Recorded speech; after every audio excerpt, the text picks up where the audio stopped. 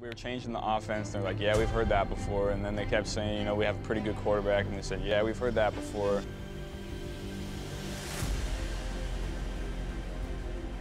You don't think about it. You just continue to work really, really hard and continue to do what got you here. Now that I'm the #1 pick, doesn't mean anything 4 months. So I'm going to continue to work really, really hard to be the best player that I can be for this team, for this franchise, for this city. How Joe Burrow became the #1 rookie in the NFL. If you want to be #1 at what you do, you need to keep in mind that you gotta need a lot of mentoring. You cannot be great without being with someone who already is great, which is where mentors come to play. You don't have to have all the resources to be the #1. If you have passion, you will achieve anything and everything in no time. But always remember that no matter how big of a person you become, you should not be away from your roots and who you truly are. Things don't need to turn out the way you want them to, so be patient and deal with them, because if you would not, no one will. It might be harder to actually do stuff when you have this notion in mind that you cannot really do it. It is the lack of self-belief, and most people don't become the #1 only because of this lack of self-belief. Some opportunities will come across you only once in a lifetime, and you have to embrace those opportunities without being afraid that you are too young or too weak to achieve something like this. People are not always going to believe you, and some might even make fun of you. But you should understand that those are not the people who will be there when you need them. Only you will be there for yourself. So make a decision that makes you happy, because you matter. Time will not just make you strong, but better too at what you do. So give things some time and hang in there. If you like this video, subscribe to our channel and hit the like icon for the latest updates.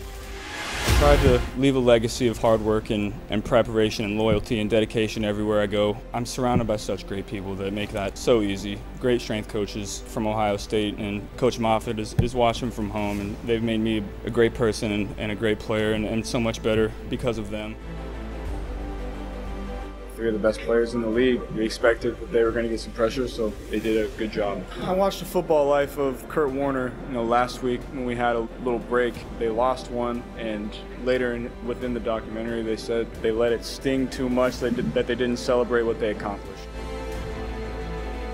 Coming from Southeast Ohio, it's a very impoverished area, and the poverty rate is almost 2 times the national average, and there's so many people there that don't have a lot. And I'm up here for all of those kids in Athens and in Athens County that, you know, go home to not a lot of food on the table, hungry after school. And you guys can be up here too.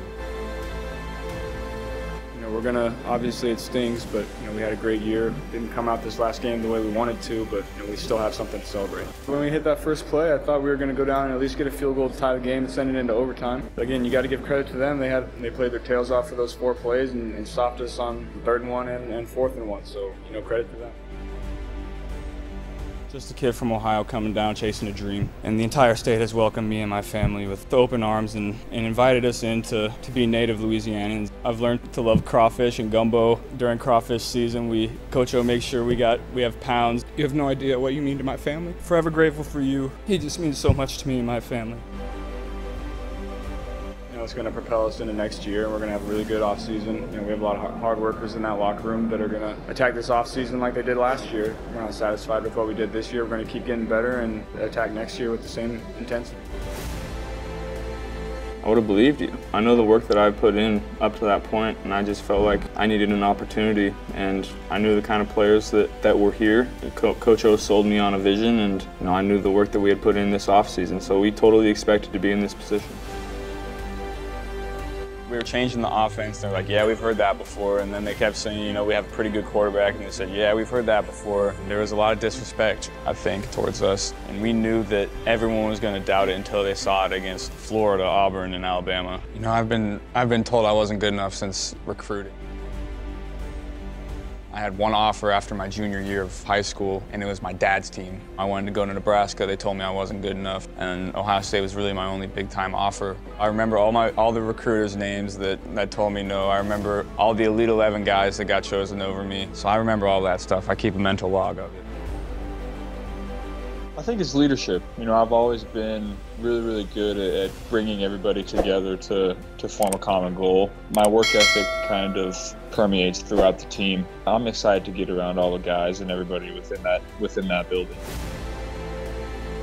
I think think it shows not only the hard work that I put in for 10 and 15 years, but the hard work that our team has put in their whole careers. I think that's just who I am. Well, you can accept the fact that people are saying those guys are better than you, or you can just keep working. That's what I did. I knew I would be at this point. That's exactly what happened.